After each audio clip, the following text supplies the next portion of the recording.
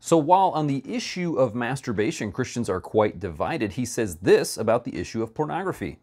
I have not found one person make an allowance for the possibility that watching pornography might be morally acceptable. So it seems that conservative Christians agree we should not be watching pornography. But why then are we so divided on the issue of masturbation?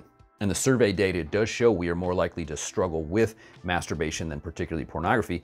And you know, when you're talking about something like this, I had a friend tell me that I had a gift of talking about awkward subjects. And so if this is the type of thing that you find difficult, I hope that my gift of talking about awkward things with being able to keep a straight face is something that can bless you today. Okay, let's look at what is it that causes the divide. So he said the consensus of virtually all pastors I interviewed and writers I surveyed is that the Bible does not contain any explicit teaching on masturbation.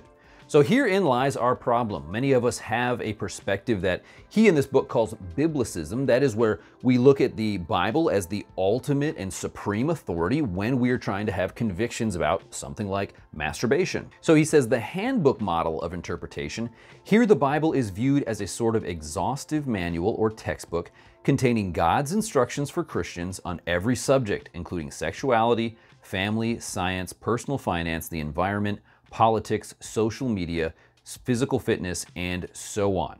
And so what that means is, he goes on to say, the clear implication is that because the Bible does not give a clear teaching on masturbation, Christians should not condemn the practice unequivocally.